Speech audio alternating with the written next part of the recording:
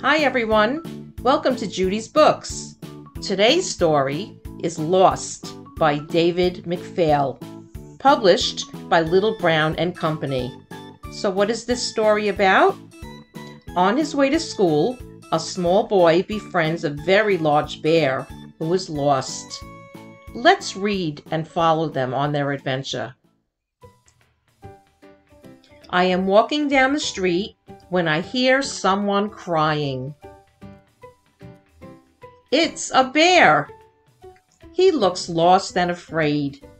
The tall buildings scare him, and he's never seen so many people. Don't worry, I tell him. The buildings won't hurt you, and most of the people are friendly.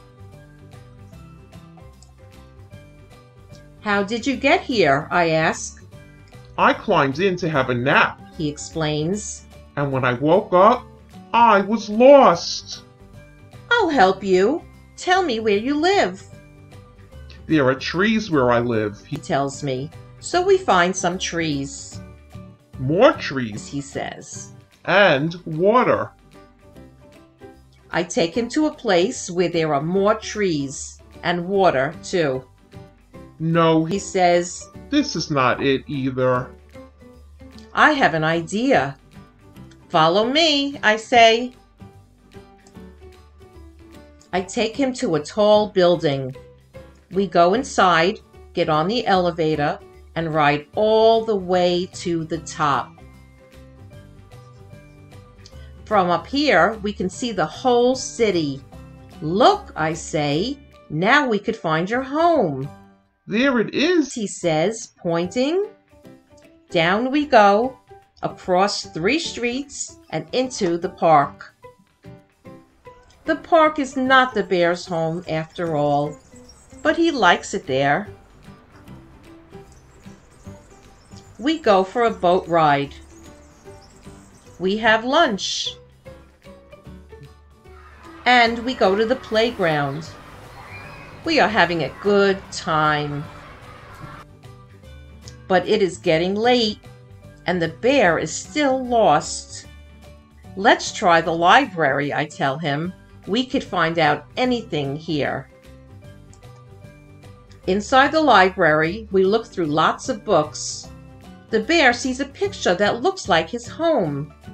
We find the place on a map and hurry outside. A bus is leaving. We get on the bus and ride for a long time. Finally, we are there, This is where I live. says the bear. He gives me a hug and thanks me again for my help. Then he waves goodbye and disappears into the forest. The trees are so tall and there aren't any people. Wait, I call to the bear. Come back. I think I'm lost, I tell him. Don't worry, He says. I will help you. Thank you for listening to the story Lost by David McPhail. The characters in this story teach us about the importance of a give-and-take friendship and about the good that comes from reaching out to someone in need.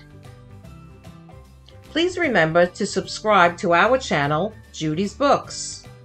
Stay safe, healthy, and always be happy. I look forward to reading with you again soon.